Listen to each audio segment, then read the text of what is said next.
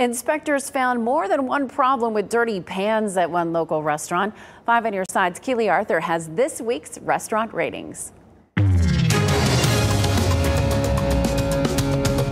At Applebees on Retail Drive in Wake Forest, eggs someone brought from home were being stored above ready-to-eat foods instead of below them. And pans stored as clean still had a large amount of food on them. Plus, unwrapped, dried-out cheeses were sitting in a pan in a cabinet, and there was debris on the cheese. Applebees on Retail Drive in Wake Forest got an 87.5 a B, down from a 93.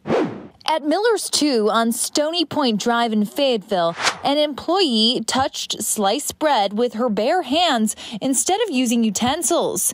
There were spider webs where ceiling tiles were missing, and a chemical spray bottle was being stored above food.